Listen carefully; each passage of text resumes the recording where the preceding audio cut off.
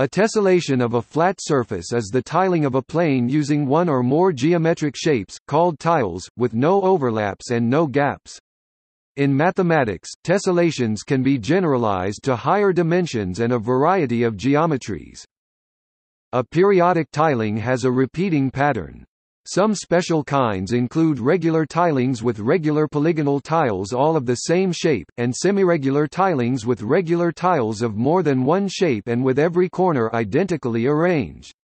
The patterns formed by periodic tilings can be categorized into 17 wallpaper groups. A tiling that lacks a repeating pattern is called non-periodic.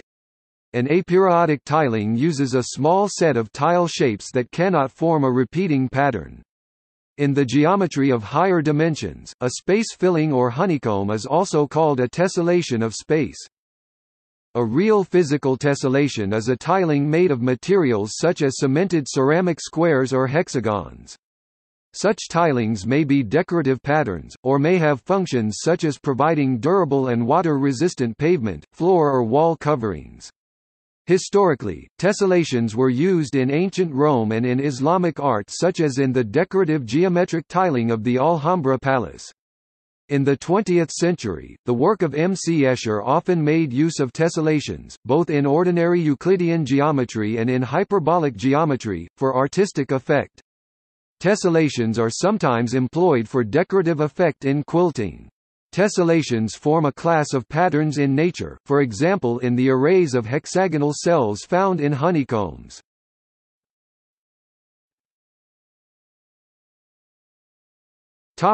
History.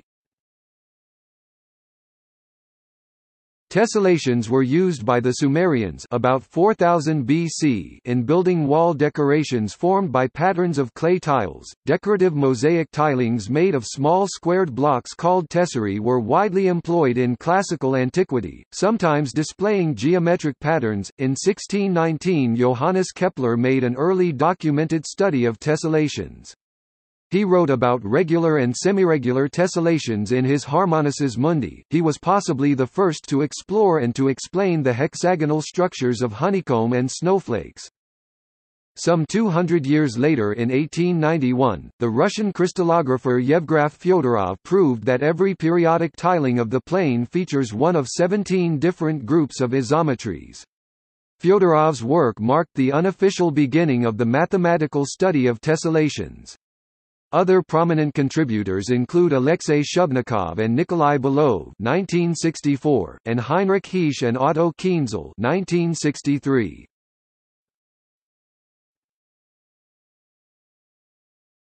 Topic: Etymology. In Latin, tessella is a small cubical piece of clay, stone or glass used to make mosaics. The word tessella means small square, from tessera, square, which in turn is from the Greek word tessera for four. It corresponds to the everyday term tiling, which refers to applications of tessellations, often made of glazed clay.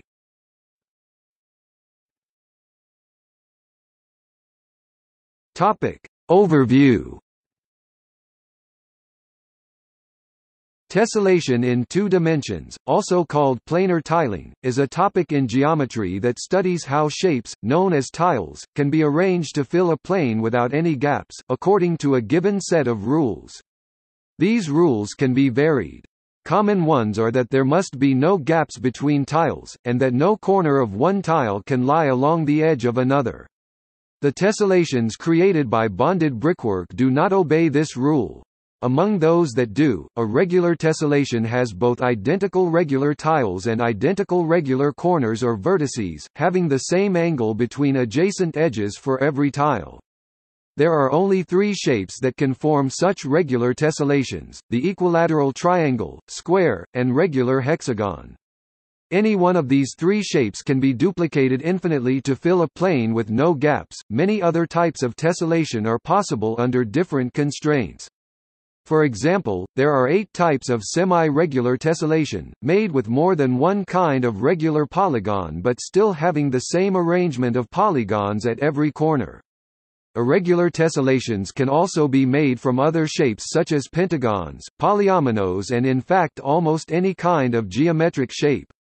The artist M. C. Escher is famous for making tessellations with irregular interlocking tiles, shaped like animals and other natural objects.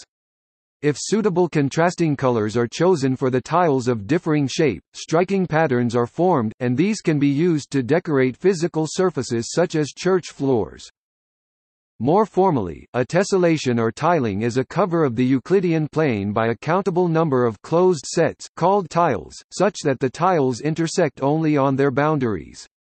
These tiles may be polygons or any other shapes. Many tessellations are formed from a finite number of prototiles in which all tiles in the tessellation are congruent to the given prototiles. If a geometric shape can be used as a prototile to create a tessellation, the shape is said to tessellate or to tile the plane.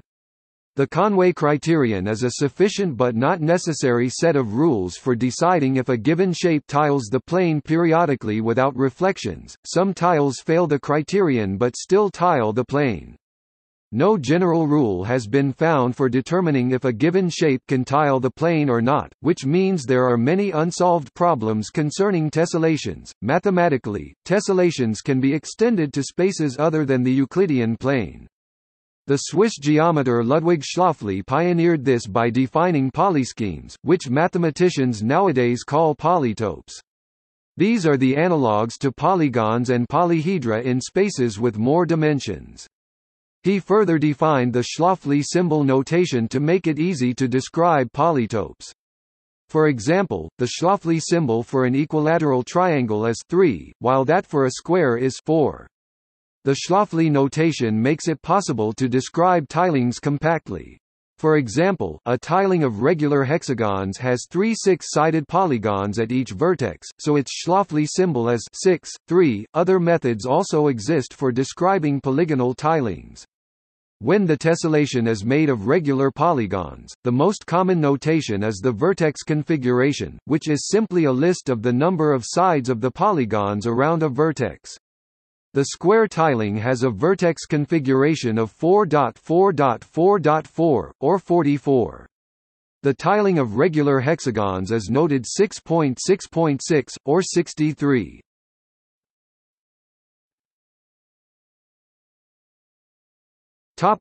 In mathematics.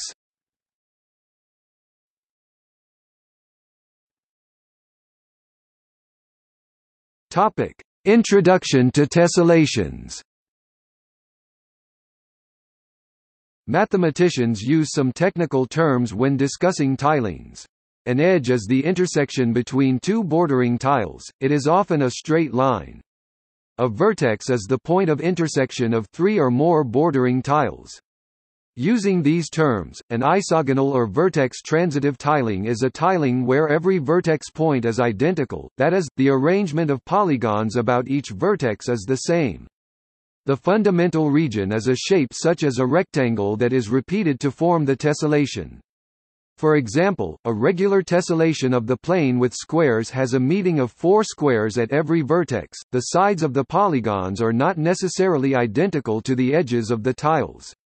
An edge-to-edge tiling is any polygonal tessellation where adjacent tiles only share one full side, i.e., no tile shares a partial side or more than one side with any other tile. In an edge-to-edge tiling, the sides of the polygons and the edges of the tiles are the same.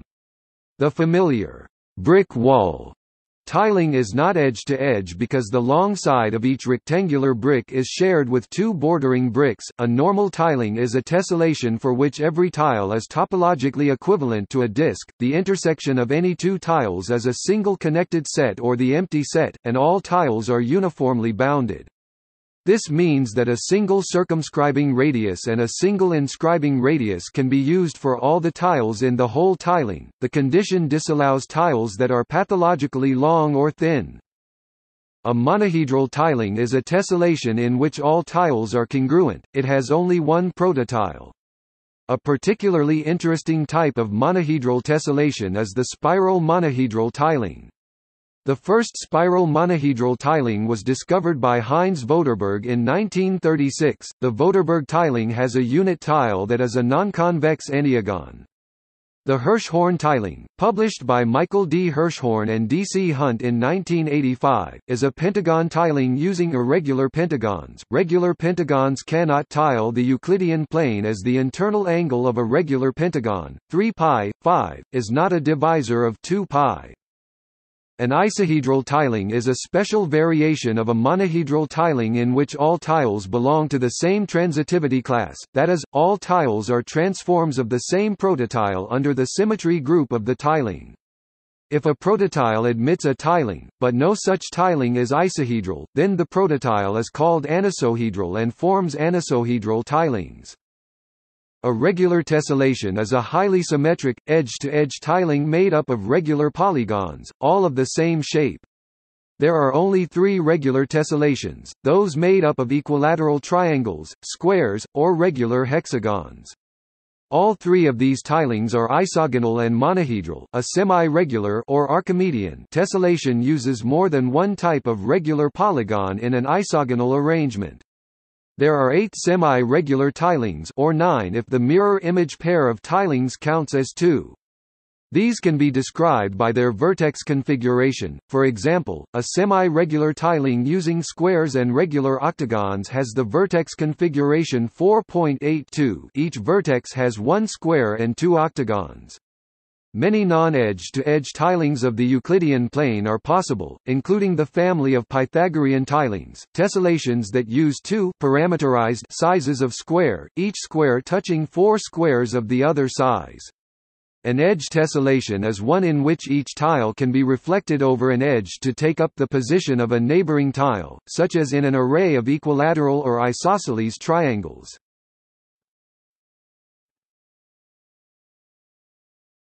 Topic: Wallpaper groups.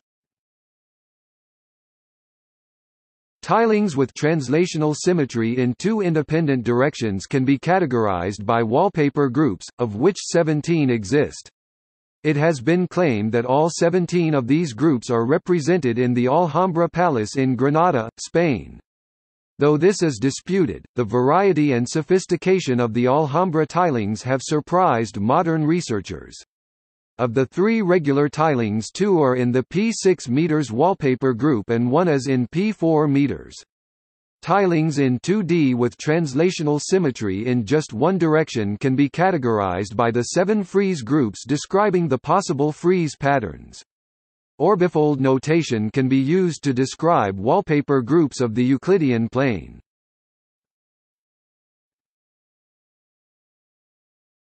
Topic: Aperiodic tilings.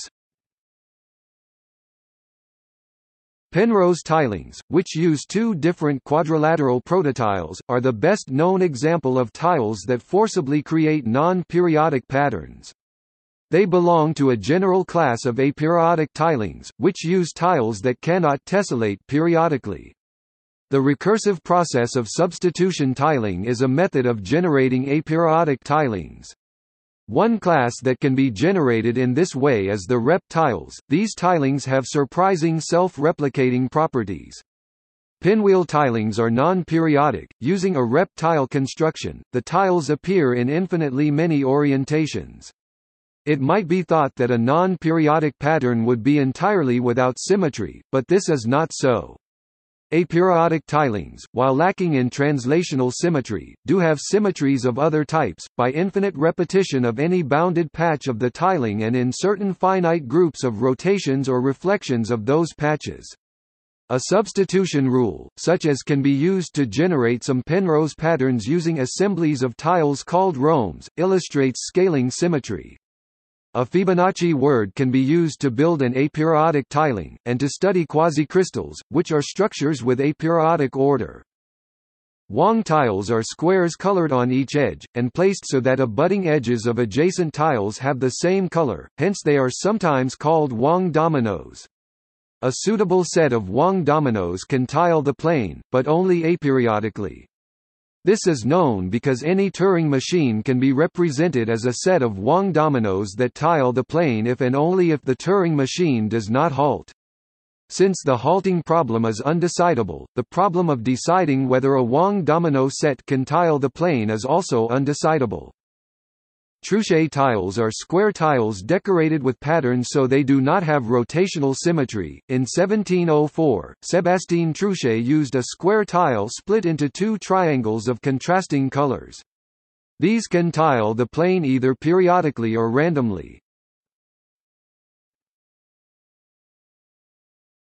Topic: Tessellations and color. Sometimes the color of a tile is understood as part of the tiling, at other times arbitrary colors may be applied later. When discussing a tiling that is displayed in colors, to avoid ambiguity one needs to specify whether the colors are part of the tiling or just part of its illustration. This affects whether tiles with the same shape but different colors are considered identical, which in turn affects questions of symmetry. The four-color theorem states that for every tessellation of a normal Euclidean plane, with a set of four available colors, each tile can be colored in one color such that no tiles of equal color meet at a curve of positive length. The coloring guaranteed by the four-color theorem does not generally respect the symmetries of the tessellation. To produce a coloring which does, it is necessary to treat the colors as part of the tessellation. Here, as many as 7 colors may be needed, as in the picture at right.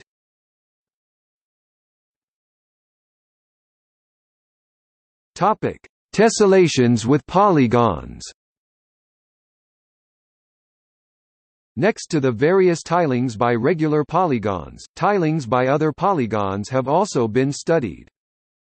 Any triangle or quadrilateral, even non-convex, can be used as a prototile to form a monohedral tessellation, often in more than one way. Copies of an arbitrary quadrilateral can form a tessellation with translational symmetry and two-fold rotational symmetry with centers at the midpoints of all sides. For an asymmetric quadrilateral, this tiling belongs to wallpaper group P2. As fundamental domain we have the quadrilateral. Equivalently, we can construct a parallelogram subtended by a minimal set of translation vectors, starting from a rotational center. We can divide this by one diagonal, and take 1/2 a triangle as fundamental domain. Such a triangle has the same area as the quadrilateral and can be constructed from it by cutting and pasting. If only one shape of tile is allowed, tilings exists with convex n-gons for n equal to 3, 4, 5 and 6. For n 5, see pentagonal tiling, for n 6, see hexagonal tiling, for n 7, see heptagonal tiling and for n 8, see octagonal tiling. For results on tiling the plane with polyominoes, see polyomino section. Uses of polyominoes.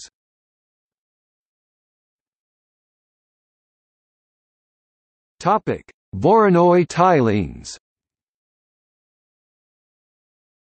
Voronoi or Dirichlet tilings are tessellations where each tile is defined as the set of points closest to one of the points in a discrete set of defining points. Think of geographical regions where each region is defined as all the points closest to a given city or post office. The Voronoi cell for each defining point is a convex polygon.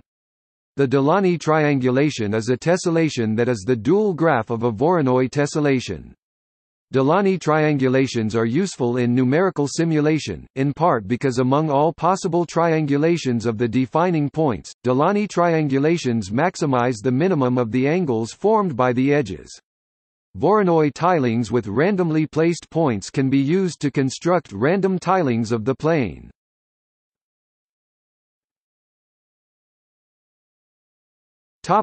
Tessellations in higher dimensions. Tessellation can be extended to 3 dimensions. Certain polyhedra can be stacked in a regular crystal pattern to fill or tile 3-dimensional space, including the cube, the only Platonic polyhedron to do so, the rhombic dodecahedron, the truncated octahedron, and triangular, quadrilateral, and hexagonal prisms, among others. Any polyhedron that fits this criterion is known as a plesiahedron, and may possess between 4 and 38 faces. Naturally occurring rhombic dodecahedra are found as crystals of andradite, a kind of garnet, and fluorite. A Schwarz triangle is a spherical triangle that can be used to tile a sphere. Tessellations in 3 or more dimensions are called honeycombs. In 3 dimensions there is just one regular honeycomb, which has 8 cubes at each polyhedron vertex. Similarly, in 3 dimensions there is just one quasiregular honeycomb, which has 8 tetrahedra and 6 octahedra at each polyhedron vertex. However, there are many possible semiregular honeycombs in 3 dimensions. Uniform polyhedra can be constructed using the Wythoff construction. The Schmidt-Conway biprism is a convex polyhedron with the property of tiling space only aperiodically.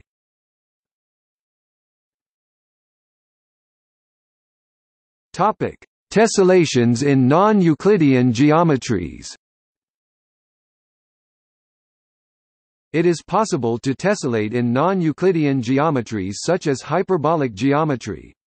A uniform tiling in the hyperbolic plane, which may be regular, quasiregular or semiregular, is an edge-to-edge filling of the hyperbolic plane, with regular polygons as faces. These are vertex transitive on its vertices, and isogonal. There is an isometry mapping any vertex onto any other. A uniform honeycomb in hyperbolic space is a uniform tessellation of uniform polyhedral cells.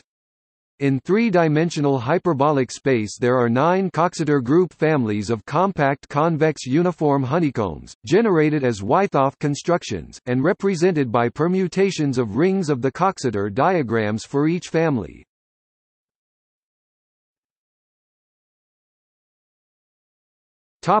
In art. In architecture, tessellations have been used to create decorative motifs since ancient times. Mosaic tilings often had geometric patterns. Later civilizations also used larger tiles, either plain or individually decorated. Some of the most decorative were the Moorish wall tilings of Islamic architecture, using Gira and Zellige tiles in buildings such as the Alhambra and La Mezquita. Tessellations frequently appeared in the graphic art of M. C. Escher. He was inspired by the Moorish use of symmetry in places such as the Alhambra when he visited Spain in 1936. Escher made 4 circle limit drawings of tilings that use hyperbolic geometry. For his woodcut Circle Limit IV 1960, Escher prepared a pencil and ink study showing the required geometry. Escher explained that, "No single component of all the series, which from infinitely far away rise like rockets perpendicularly from the limit and are at last lost in it, ever reaches the boundary line." Tessellated designs often appear on textiles, whether woven, stitched in or printed. Tessellation patterns have been used to design interlocking motifs of patched shapes in quilts. Tessellations are also a main genre in origami, paper folding, where pleats are used to connect molecules such as twist folds together in a repeating fashion.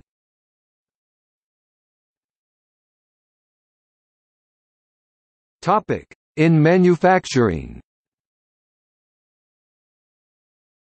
Tessellation is used in manufacturing industry to reduce the wastage of material, yield losses, such as sheet metal when cutting out shapes for objects like car doors or drinks cans. Tessellation is apparent in the mudcrack-like cracking of thin films, with a degree of self-organization being observed using micro and nanotechnologies.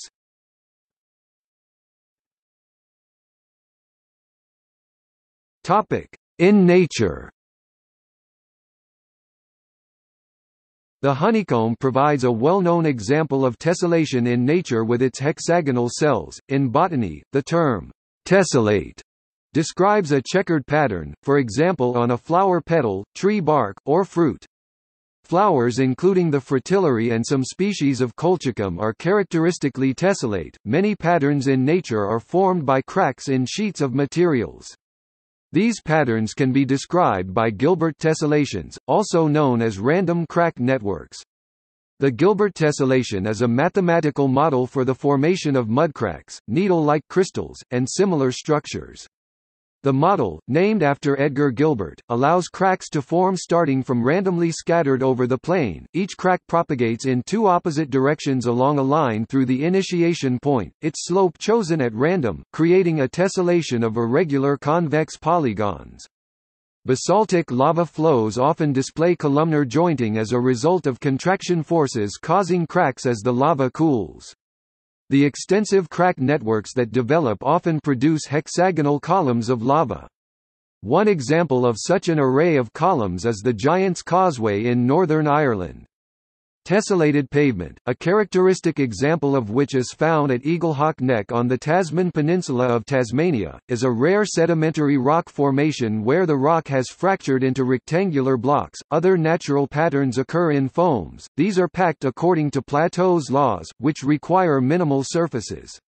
Such foams present a problem in how to pack cells as tightly as possible. In 1887, Lord Kelvin proposed a packing using only one solid, the bitruncated cubic honeycomb with very slightly curved faces. In 1993, Dennis Ware and Robert Phelan proposed the Ware-Phelan structure, which uses less surface area to separate cells of equal volume than Kelvin's foam.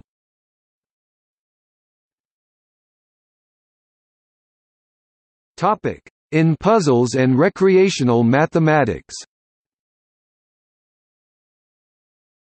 Tessellations have given rise to many types of tiling puzzle, from traditional jigsaw puzzles with irregular pieces of wood or cardboard and the tangram to more modern puzzles which often have a mathematical basis. For example, polyimons and polyominoes are figures of regular triangles and squares, often used in tiling puzzles. Authors such as Henry Duddeney and Martin Gardner have made many uses of tessellation in recreational mathematics. For example, Duddeney invented the hinge dissection, while Gardner wrote about the rep tile, a shape that can be dissected into smaller copies of the same shape. Inspired by Gardner's articles in Scientific American, the amateur mathematician Marjorie Rice found 4 new tessellations with pentagons. Squaring the square is the problem of tiling an integral square, one whose sides have integer length, using only other integral squares. An extension is squaring the plane, tiling it by squares whose sizes are all natural numbers without repetitions. James and Frederick Hennell proved that this was possible.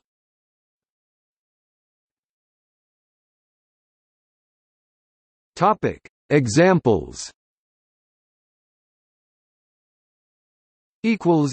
Footnotes